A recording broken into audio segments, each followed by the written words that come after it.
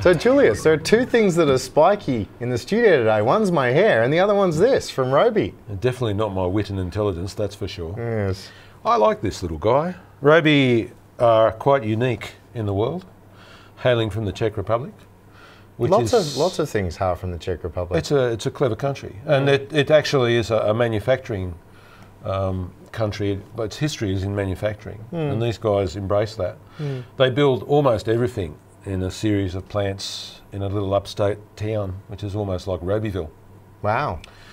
And then we have this guy, which is 4 degrees to 28 degrees. Yep, 60 watt RGBW LED. With a variety of effects. Yeah, look, it's not like packed out with effects, but as you can see, it's not exactly big-headed, for want of a better term. Well, it's not heavy either. It's only 7.5 kilos or something. Yeah. Yeah, it's got a 3-facet prism, and you can use that with it zoomed at full, sort of full narrow end of the zoom, and you get these nice sort of teardrop patterns. If you take the prism out, you've got also the thing called the flower effect, which gives you sort of multicoloured rays of light, and you can actually see what that looks like if you project it onto a surface. It's sort of like looking at the back of the engine. Yeah.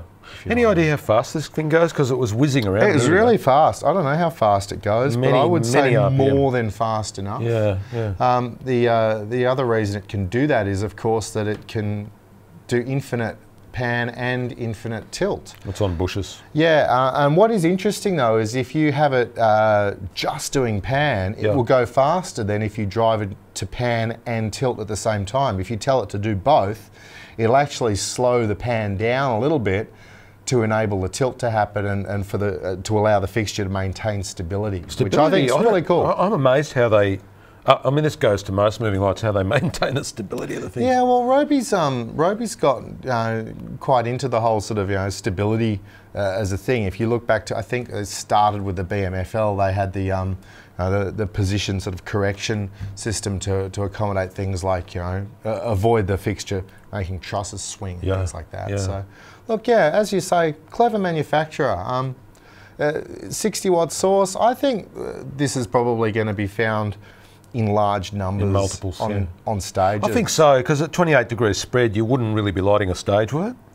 I think with 60 watt engine, you probably wouldn't be lighting a stage with it. I don't think the spread's a problem if you get it far enough away, but I think that really it's really sort of more in its own as a beam effect or indeed small, sort of with small stages too. Yeah, small stages, and with that prism, it really, it's quite a nice little fixture. I like it. That's nice.